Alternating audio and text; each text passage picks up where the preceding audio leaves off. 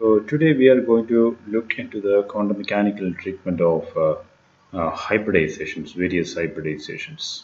Okay, hybridization actually in quantum mechanics it's a linear combination of the orbitals of the same atom. So if n atomic orbitals generate, n atomic orbitals are taking part in hybridization. Means if we are taking the linear combination of the n atomic orbitals of the same atom, it will result in n hybrid orbitals. Okay, and these hybrid orbitals have better directional properties compared to the atomic orbitals, and it forms stronger bonds. So we are considering the sp hybridization first. Sp hybridization. So sp hybridization is the combination of one s and one p orbital from the same atom. Okay. So we can take the linear combinations as psi1 is equal to a1s plus b1p, where s and p are the atomic orbitals, s and p atomic orbitals. Okay, and psi2 is the function which represents the second hybrid orbital or second linear combination, that is a2s plus b2p. Remember that in both the linear combinations the atomic orbitals taking part are the same. Okay, those atomic orbitals are coming from the same atom. And these there are some properties to these psi1 and psi2. Means psi1 and psi2 are normalized. Both the hybrid orbital functions will be normalized, and not only that, psi1 and psi2 will be orthogonal to each other. Orthogonal to each other, and psi1 and psi2 are equivalent. Okay, these are the properties. Psi1 and psi2 are normalized, psi1 and psi2 are orthogonal, and psi1 and psi2 are equivalent. Now, by the consideration 1 means psi1 and psi2 are normalized. From the normalization condition, what is normalization conditions? Integral psi square d tau is equal to 1. From that consideration, we can prove that a1 square plus b1 square is equal to 1. And from the second equation, means equation for psi2, we can prove that a2 square plus b2 square is equal to 1. So we have two equations here. Now we are going to take the consideration 2, that is psi1 and psi2 are orthogonal to each other. It means that integral psi1 psi2 d2 is equal to 0. Means integral a1s plus b1p a2s into b2p d2 is equal to 0. So we can integrate the expand this integration, and then we can write it like a1 a2 integral s square d tau plus a1 b2 integral sp d tau plus a2 b1 integral sp d tau plus integral b1 b2 integral p square d tau. Okay, and we know that like the hybrid orbitals itself, atomic orbitals are normalized, but the atomic orbitals s and p orbitals are orthogonal to each other. Therefore, integral s square d tau is equal to 1 because s orbital itself is normalized. But integral sp d tau and integral ps d tau, these are 0 because the orbitals s and p are orthogonal to each other. And integral p square d tau will be equal to 1 because p itself is normalized. Therefore, what is remaining is only these two terms, first term and last term, because these two terms will be vanished. So for a1 a2 into 1 plus b1 b2 into 1, that is equal to 0. Okay, or a1 a2 plus b1 b2 is equal to 0. So we have another equation now.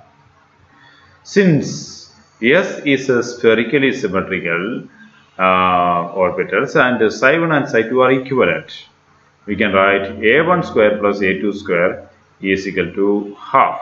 Okay, because a1 square is the contribution or s orbital contribution, and a2 square represents the other s orbital contribution to the hybrid orbital, and both hybrid orbitals are equivalent. And then we can assume that a1 square is equal to a2 square. So that is equal to half. Therefore, A1 is equal to A2 is equal to 1 divided by root 2. And from equation number 1, B1 square is equal to what is from equation number 1, B1 square is equal to 1 by 2, because from equation number 1, A1 square plus B1 square is equal to 1 and A1 square itself is half. Therefore, B1 square should be half. So, B1 square is equal to 1 by 2. Therefore, B1 is equal to 1 by root 2.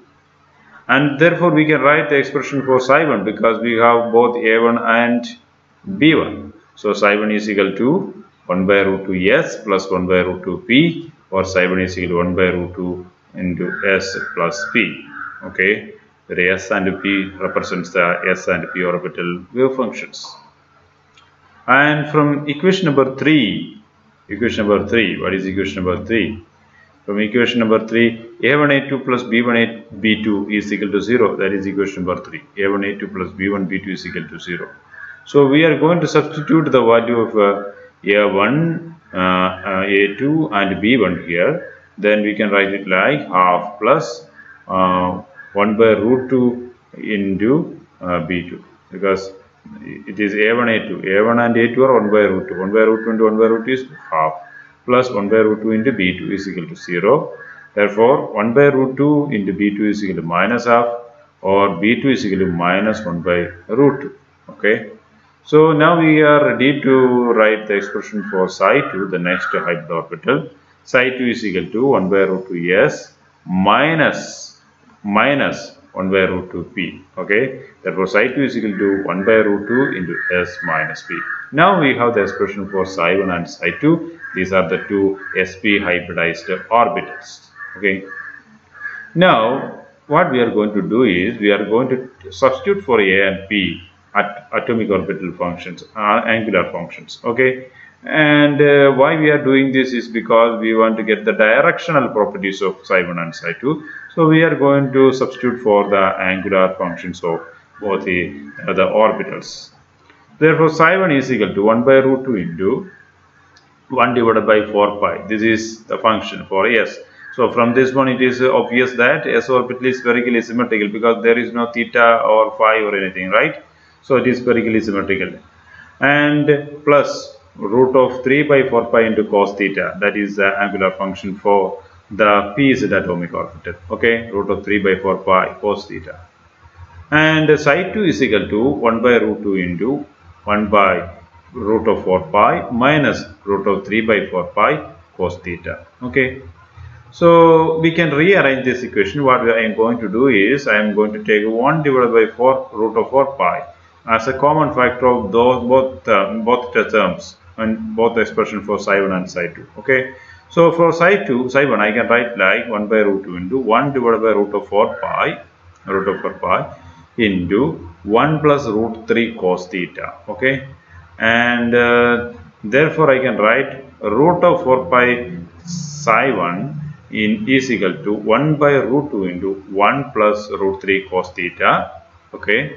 So root of 4 pi psi 1 is another function, that is f1. So f1 is equal to 1 by root 2 into 1 plus root 3 cos theta. Similarly, we can write f2. f2 is obtained by rearranging psi 2. Okay. So f2 is equal to 1 by root 2 into 1 minus root 3 cos theta. So we have two functions, and what is special with these functions is that these functions are directional because it contains the angle theta. Okay. So f1 and f2 gives the directional properties of psi 1 and psi 2. And now you can look into the function. f1 gets its maximum when cos theta is equal to 1, right? Cos theta is equal to 1 when theta is equal to 0. Okay, the theta is equal to 0 is in the plus z direction in the angular in the polar graph. Okay, you already know the polar graph. In the last semester you have learned the polar graph while we were learning the hydrogen atom. So f1 has its maximum value when theta is equal to 0 and theta is equal to 0 in the plus z direction. And f2 gets its maximum value when cos theta is equal to minus 1, right? And cos theta is equal to minus 1 when theta is equal to pi. Okay. So f2 gets its maximum value when cos theta is equal to minus 1, that is when theta is equal to pi, and theta is equal to pi is in the minus z direction. Okay, minus z direction. Therefore, what is its maximum value in both cases? In both cases, the maximum value is equal to f1 or f2, whatever may be the case. F1 is equal to f2, that is equal to 1 divided by root 2, 1 divided by root 2 into 1 plus root 3, right? 1 plus root 3.